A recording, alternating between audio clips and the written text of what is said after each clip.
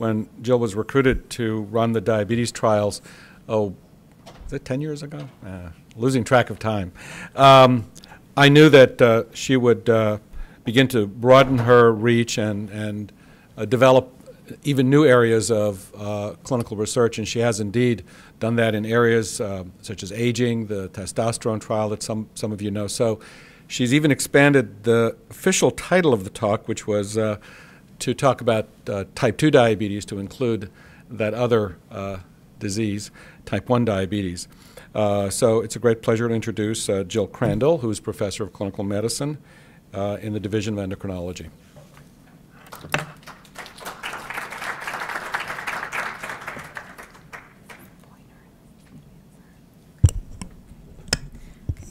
Thank you, Harry. Great introduction, and I already broke the rules. Well, I'm going to shift gears, I think, a little bit from the presentation that we just heard and talk a little bit about what happens after there's been a successful clinical trial and how to translate the results of a clinical trial to the broader population.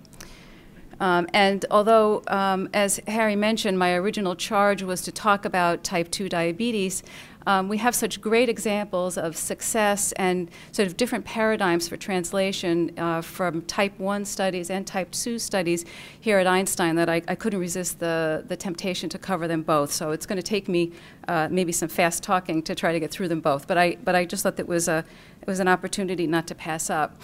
And so I kind of was conceptualizing the translation of clinical trial results in a couple of different ways. You know, in one model, a clinical trial will result in a new therapy, a new device, a new procedure that actually changes medical practice. And because it changes medical practice, can result in improved health outcomes for the broader population who either has the disease or is at risk for the disease.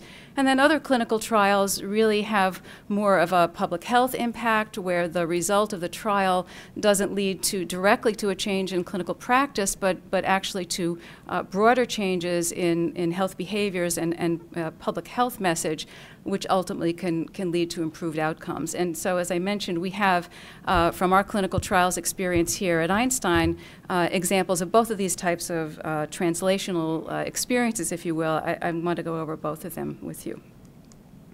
So just before we start, this is sort of a standard introduction for a lot of diabetes talks, and I think, you know, being in the Bronx at the epicenter of the diabetes epidemic, I think people are probably pretty familiar with it, and that there's a tremendous burden associated with diabetes in the United States. Most of this burden really is related to type 2 diabetes, which is, you know, vastly more common than type 1.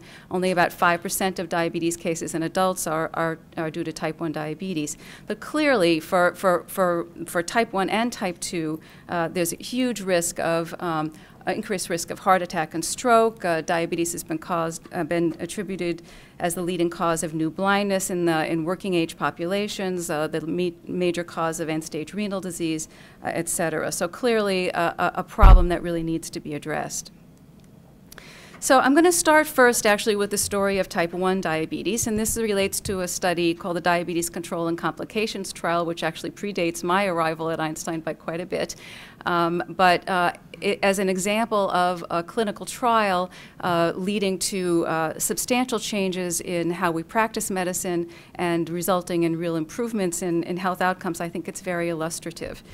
So take us back, if you will, 20 years or so, and looking at the state of the art of diabetes treatment, especially for type 1 diabetes back in the 1980s. And it may be hard to remember it now. I think for those of us involved in diabetes, we have the mantra of glucose control being important, but it really wasn't all that long ago when we didn't really have solid evidence of this.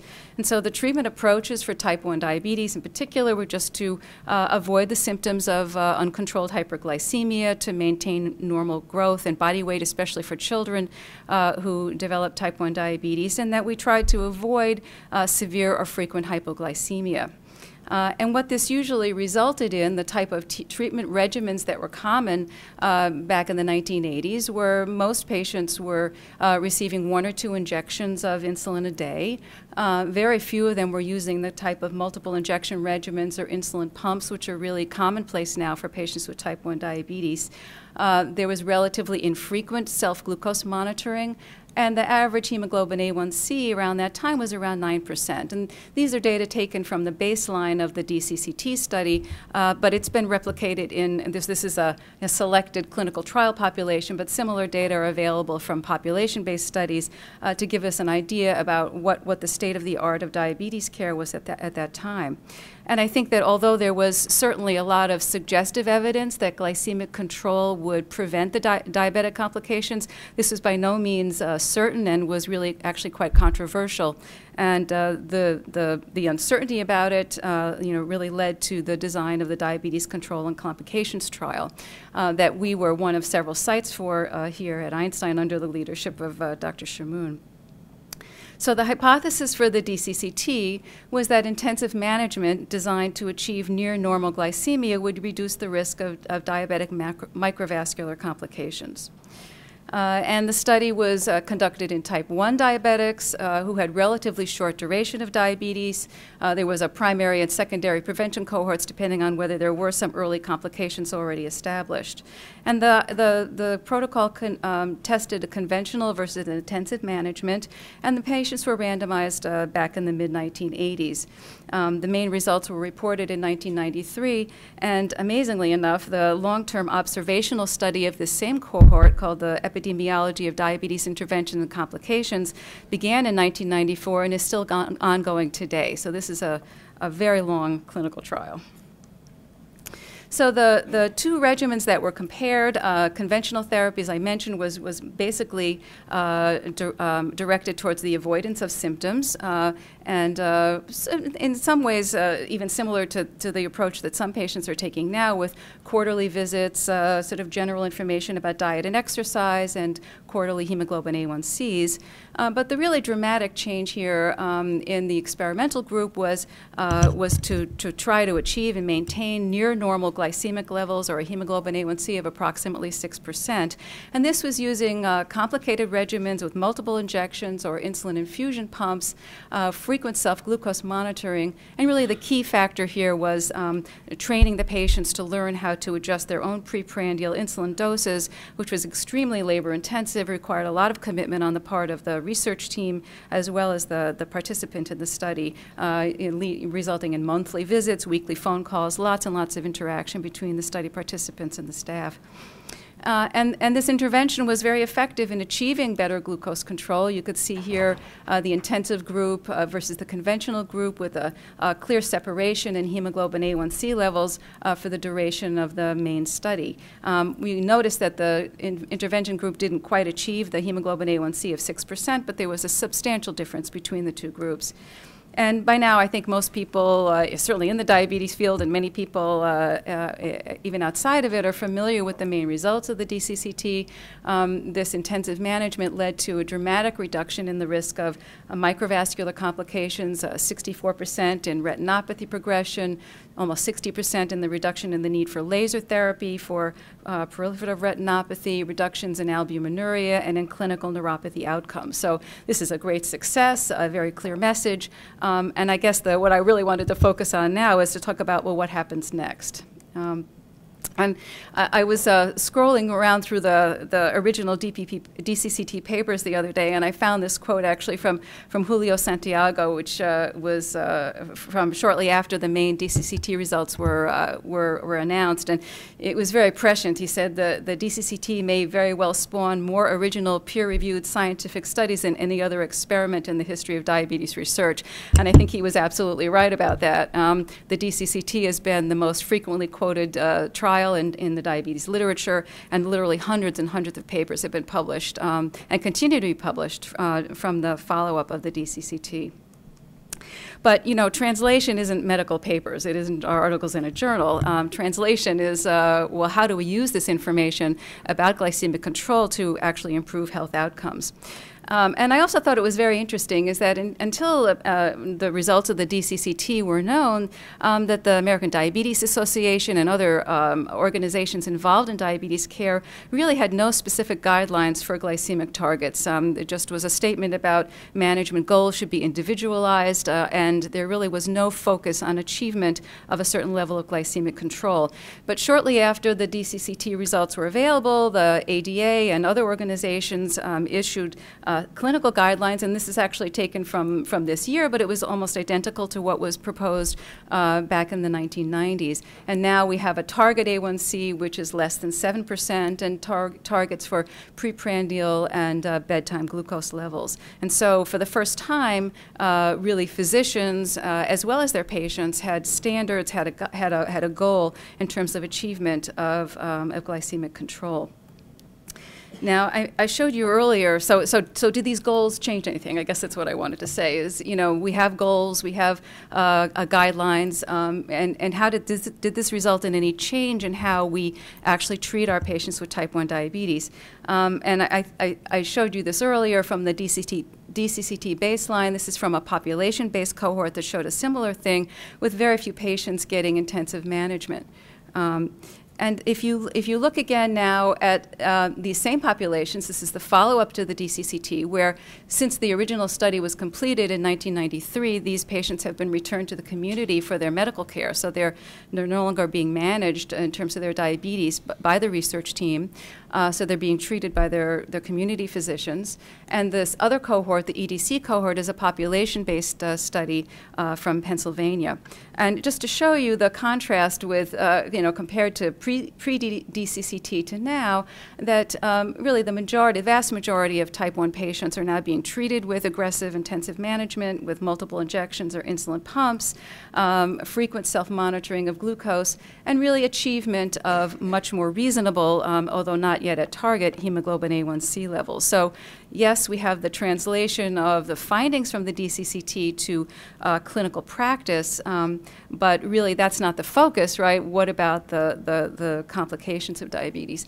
And so this slide and the previous ones are actually taken from an analysis that was published last year looking at the modern-day clinical course of type 1 diabetes after 30 years duration based on follow-up of the original DCCT cohort as well as this population-based study from Pennsylvania. And just to sort of go over the different complications, the observed rate of complications from these two studies compared to historical predicted levels, as you can see that there's really been a pretty dramatic reduction in proliferative retinopathy, in the frequency of blindness, end-stage renal disease requiring renal replacement therapy is dramatically reduced, as well as amputation, and even some suggestion of reduction in myocardial infarction. And so I think that the bottom line here is that the results of the clinical trial led to a change in medical practice, which seems to have certainly resulted in a sort of a population-wide reduction in the complications that were being targeted. And just to mention briefly, this has been confirmed in other populations. This is a European study that looked at the development of either retinopathy or kidney disease according to the year of onset of type 1 diabetes, and showing that complication rates really are lower worldwide. Now, I don't know that maybe the DCCT can take responsibility for all of this progress. There have been other studies that have led to the initiation of treatment for early nephropathy, the use of ACE inhibitors, and other therapeutic advances have also occurred during this time. But I think that the testing and proof of the hypothesis about glycemic control really led to significant changes in medical practice. So the DCCT edict study was well designed with clear and unequivocal results. It led to major changes in clinical practice. And interestingly, though, it was originally designed, of course, in type 1 diabetes. It's been broadly applied to the much larger population of individuals with type 2 diabetes. Although I have to say it was somewhat controversial in the beginning whether that was really appropriate. And one thing we don't have time to talk about here, but this study, in addition to changing clinical practice, has provided some profound insights into the biology of diabetes complications, especially in the persistence of the benefits of glycemic control, this phenomenon called metabolic memory, which still is an active area of investigation today.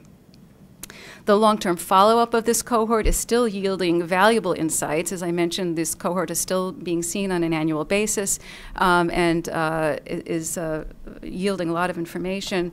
But I think the bottom line the reason I wanted to highlight this trial today is because it really has demonstrated measurable impact on important clinical outcomes. And so I sort of use it as an example of a paradigm for a clinical trial that leads to important clinical changes. Now, we're going to switch then from type 1 to type 2 diabetes, which in reality is a problem that affects a much larger percentage of the population. Type 1 diabetes affects maybe less than 500,000 people in the country, whereas the prevalence of type 2 diabetes is somewhere around 8%. So the orders of magnitude difference. And this, I think, is really what's behind our concern about the epidemic of diabetes. So there are currently estimated to be about 25 million people with type 2 diabetes in the U.S., and of great concern is another, maybe 60 or so million people who have prediabetes or who are at high risk for developing type 2 diabetes. And that's the focus of the next study that I'll tell you about, which is the Diabetes Prevention Program.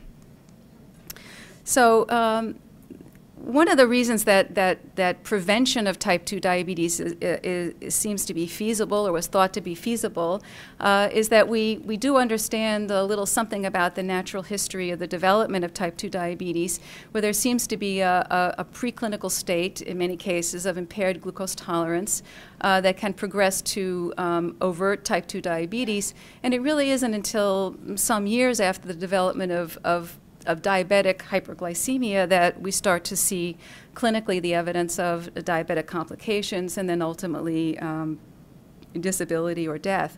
And I think the idea from the creators of the DPP study was not to try to intervene here in a secondary or tertiary prevention way, but to try to see if preventing the progression from a pre-diabetic state to overt diabetes would have effects on complications and ultimately on health outcomes.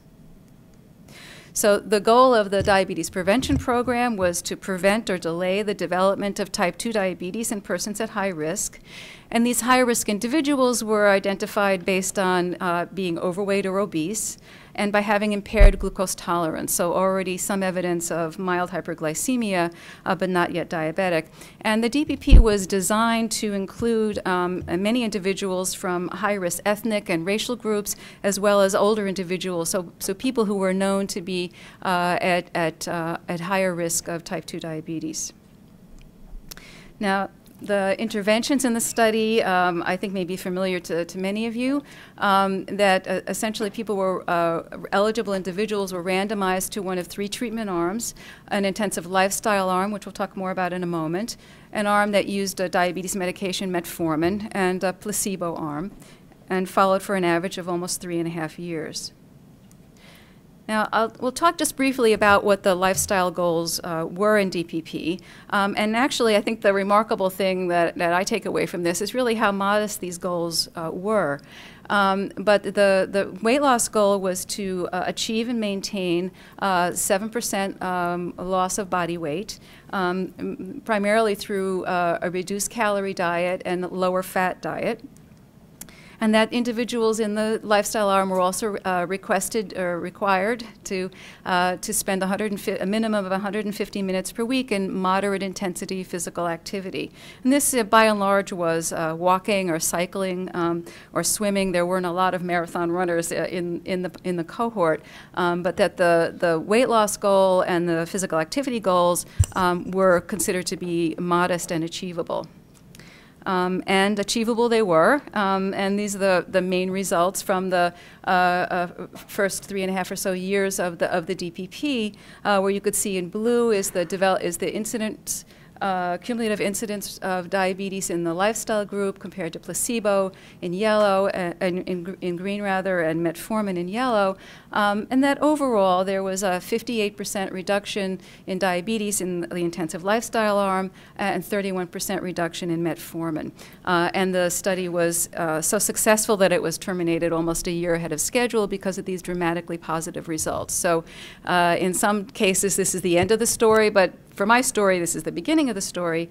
And so how do we translate the results of this really dramatically positive study into something that's accessible and available to the large numbers of people who are at risk for type 2 diabetes? As I mentioned before, almost 63 million people are thought to be in the same risk category as the people who were involved in the diabetes prevention program.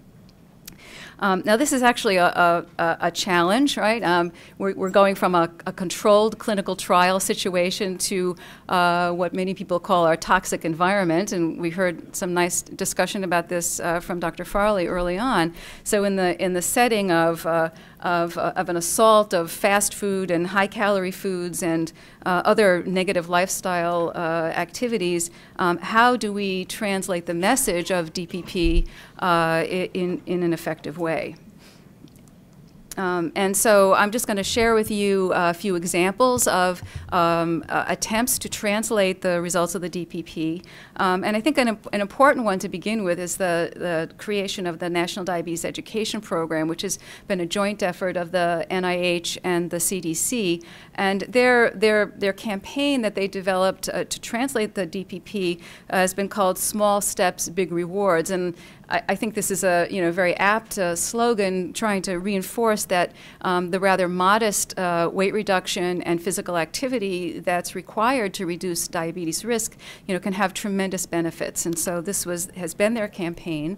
And the NDEP has provided a lot of resources to diabetes professionals and to patients themselves. They produce patient education materials translated into many different languages and are doing outreach with that type of activity, and provide professional resources as well, websites and manuals and lots of resources for professionals wishing to embark on diabetes prevention.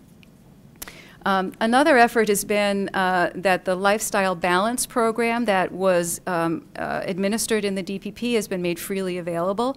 You can download it on the website, but this is available to practitioners, to other researchers, to anyone else who wants to implement the basic lifestyle program that was successful in DPP. And so although these efforts are very necessary and I think have been helpful, there's actually been an explosion of research efforts to implement the DPP lifestyle program in group settings, in various different types of communities. So I think that people are looking very much to learn how to translate the DPP. But I wanted to just talk about what the challenges are. We have this information. We even have a successful curriculum, and we have nice brochures, and we have some educated professionals. But the DPP itself was conducted in a research setting using individual one-on-one counseling sessions, and it was very resource intensive. The lifestyle coaches were by and large masters trained nutritionists, dietitians, exercise physiologists, or nurses, and the cost of implementing this type of program is really quite expensive. Although, even though it's been estimated that actually the direct cost of implementing the DPP for a year would be about $1,400, recent analysis have suggested that ultimately this intervention could even be cost-saving, but the viewpoint of most health insurance companies is not for the long view, but it's really within the short term, and so even this modest cost is something that has been difficult to overcome. So the research itself is here, but the dissemination of DPP is difficult, because even if there was the will or the financial resources, that the healthcare settings really lack capacity to provide this type of lifestyle program to large numbers of people. And it's really not this type of intervention, unlike the situation with the other study, the DCCT, where the intervention took place in a physician's office. This is something that's going to need to take place in communities and a much broader array of environments, and not really within the healthcare environment itself. And so we'll need to have group implementation to reduce the cost, but that even if the cost is less, there's still issues about ultimately whether insurers or other entities will actually be willing to pay for it. So I'm going to take and just the final couple of minutes and tell you about one example of something that I think is very innovative and a successful effort to kind of overcome some of these barriers to the implementation of the DPP in a broader setting. And this is the delivery of the DPP intervention at YMCAs. And this is initiated by some DPP investigators at the University of Indiana. David Marrero and Ron Ackerman in particular. So their thinking is that YMCAs are widely distributed around the U.S. and it's been estimated that 57% of U.S. households are within 3 miles of a YMCA. So these are very common. We have a few of them in the Bronx, although maybe not as much as some of the other boroughs, but we have some. And that YMCAs have existing physical fitness and health-related programs. This is what the YMCAs really were developed to be. They have staff, they have infrastructure, they're friendly to the community, at least in some places, and so it was thought, why not take advantage of these existing facilities to try to implement the DPP. And this is results from a pilot study called the Deploy study, where they took two YMCAs that were in nearby communities that had similar demographics, and one YMCA group was offered the DPP group lifestyle intervention, and the other group was offered a sort of standard YMCA fare.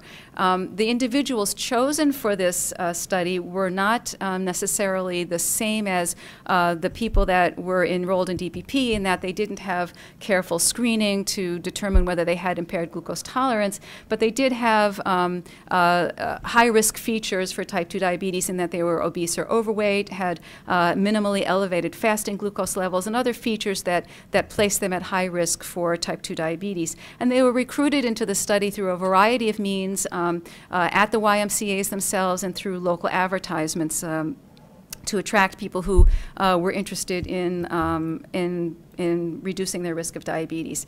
And I just highlight these here to show you that in the group administered DPP that there was a weight loss of about 6%. Very close to what was achieved in the diabetes prevention program. That was seen at 4 to 6 months, but that was maintained at 12 to 14 months during a maintenance phase of the program. So that actually I think was quite impressive. And also of note is that there was a reduction in total cholesterol that was seen at the 4 to 6 month and also at the 12 to 14 month interval, suggesting that the changes that were achieved were not limited to weight loss, but also significant changes in diet that could lower total cholesterol and ultimately could result in a lower cardiovascular risk. So, based, I think, somewhat on the results of this successful pilot, these programs have been expanded really dramatically and now are being implemented in hundreds of YMCAs across the country, across 11 different states. And in most cases, the cost to the participants in these programs are minimal. It's estimated between $100 to $350 a year. And in many cases, the YMCAs absorb the cost for people who are not able to pay. So I think it's a great example of leveraging an existing community resource to deliver the type of intervention that was found to be successful in DPP. But even this seemingly modest cost is something that certainly can be an impediment to more people being involved in these kinds of studies. And I think that this announcement that came out about 6 months ago is really very promising. And it's that a major health insurer, the United Health Group, has made a deal with the YMCAs to actually cover the cost of participation in these YMCA-based DPP programs for people within their insurance program who have high-risk characteristics. And so this is a picture from the New York Times, a woman, I think it was in Indiana, who had enrolled in one of these programs. Individuals at high risk are identified from the insurance company based on their records, invited to participate. And so I think that although we don't have results to show from this broad implementation, I think that the fact that insurance carrier is willing to invest in this type of intervention is really very promising for the future. So just to recap where we started, that the clinical trial model of the DCCT and the follow-up leading to a change in medical practice, and we've seen can result in improved health outcomes. The model of the DPP, where a clinical trial leads to a public health campaign and changes in public health education. The one missing piece I think we have here is that we don't know yet whether the results of the DPP and even the public health campaign will lead to improved health outcomes.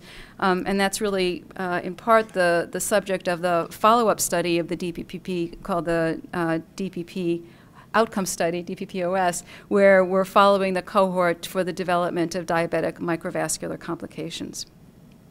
So just to sum up, it's been said that it takes a village to raise a child. Well, it takes a large village to run a clinical trial, too. And I just wanted to list some of the people here at Einstein who've been involved in the DCCT edict study and the DPPOS. Thank you.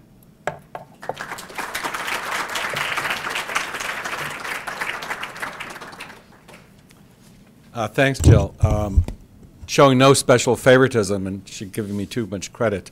One question for Jill. Brian. I was wondering if you could talk a little bit about your relationship to the primary care physicians and the Monty Network and the CMO in regards to your findings. Well, that's a tough one. I think that we have an existing diabetes education program that is available and accessible to the Montefiore medical groups and the CMO, but I don't think that we have had any successful broad-range implementation of the DPP within the CMO itself in terms of identifying a pre-diabetic population and implementing it. It's certainly something that we're interested in doing. What about management of known diabetics? Well, that's something that we do, I think, participate. The management of known diabetics is something that our clinical diabetes program, Joel Zonshine and Rita Luard, are very involved in directing that, and it's a very comprehensive and certified, ADA-certified diabetes education program that is widely available to the CMO and Montefiore medical groups. But the issue about targeting a pre-diabetic population runs into issues of reimbursement.